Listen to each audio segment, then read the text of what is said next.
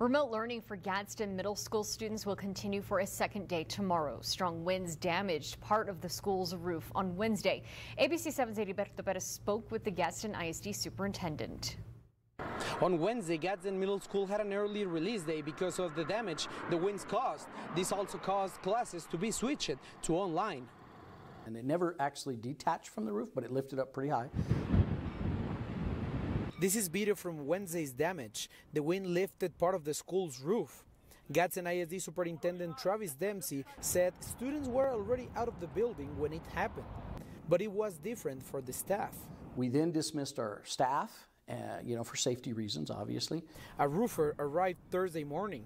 In fact, most of the damages have been repaired.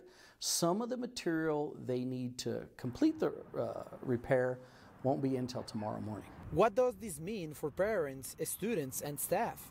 Superintendent Dempsey says students will continue to do remote learning Friday.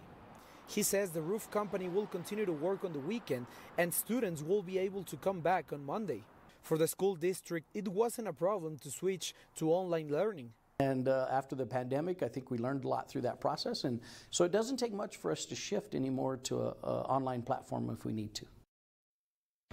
And according to Superintendent Dempsey, the damage the winds caused was larger than they thought. Of course, their first concerns were for the safety of everyone.